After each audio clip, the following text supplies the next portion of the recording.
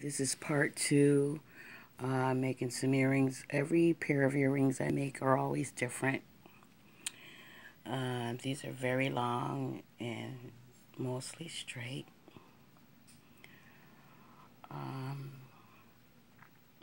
And now for the top, see how long they are? They're extra long. For the top, I had some of these. And so I chose this color, which is my birthstone, birthstone, and I have this clear one because it's clear, period, and I'm going to be wearing white with white hair with this, so that will match my hair. And the other one is my birthstone. Now I'm going to put this at the top.